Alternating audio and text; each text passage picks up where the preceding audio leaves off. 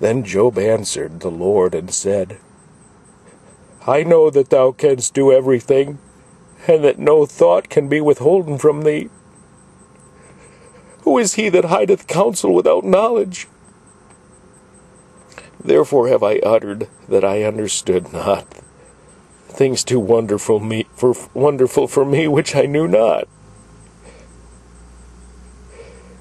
Hear, I beseech thee, and I will speak. I will demand of thee, and declare thou unto me. I have heard of thee by the hearing of the ear, but now mine eye seeth thee. Wherefore I abhor myself, and repent in dust and ashes. And it was so, that after the Lord had spoken these words unto Job, the Lord said to Eliphaz the Temanite, My wrath is kindled against thee, and against thy two friends, for ye have not spoken of me the thing that is right, as my servant Job hath. Therefore take unto you now 7 bullocks, and 7 rams, and go to my servant Job, and offer up yourselves a burnt offering, and my servant Job shall pray for you. For him will I accept, lest I deal with you after your folly, in that ye have not spoken of me the thing which is right, like my servant Job.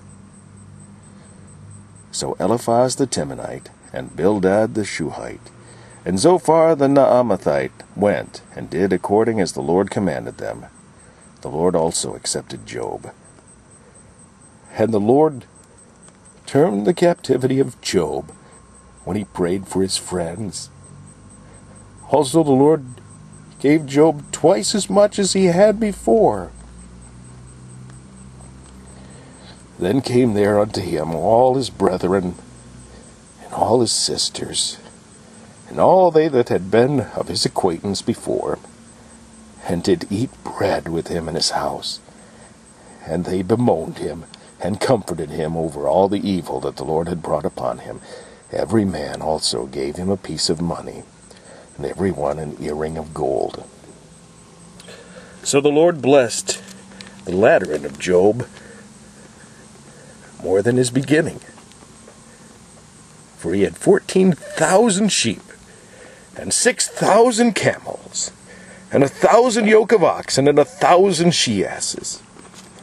He had also 7 sons and 3 daughters, and he called the name of his first Jemimah, and the name of the second Keziah, and the name of the third Keren Hapuk.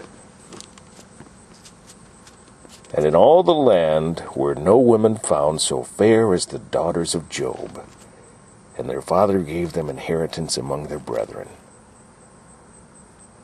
After this lived Job 140 years, and saw his sons and his sons' sons, even 4 generations.